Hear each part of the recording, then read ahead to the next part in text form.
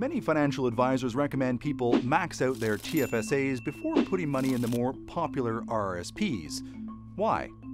Well, one reason is a loophole the federal government has left in the tax-free savings accounts that could make a big difference. So let's break down the numbers. This woman in her mid-30s living in Ontario makes $55,000 a year. Like most Canadians, she has no private pension plan outside of her own savings, so she wants to put away 10% of her gross earnings for retirement. If she puts it into an RRSP, she deducts that from her income and gets a tax rebate. Now, she needs to put that in her RRSP as well, or she will come out far behind in retirement. Trust me on that, I'll explain later. So she's actually putting away more than $7,000 a year.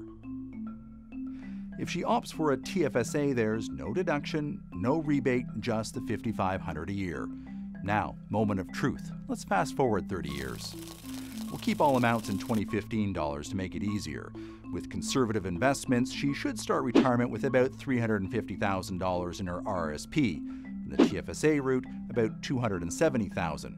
Like most, she plans on making her retirement savings last 25 years. From her RRSP, adding in CPP and OAS, she has a total gross income of $34,000. But now it's time to pay back that tax rebate she got all the way along. So she's left with just over $29,000 a year. With the TFSA, she has $29,000 a year gross. All of her taxes are already paid on the TFSA money, so she only owes on the CPP and OAS. But there's more. Remember that loophole I told you about at the start? TFSA withdrawals are not taxable because they don't count as income, meaning her reportable income qualifies her for the Guaranteed Income Supplement, all of it tax-free. So, with a TFSA, she could have nearly $9,000 a year more than with an RRSP. As long as you have no other retirement income and this loophole remains open, it seems TFSAs are the way to go in the long run.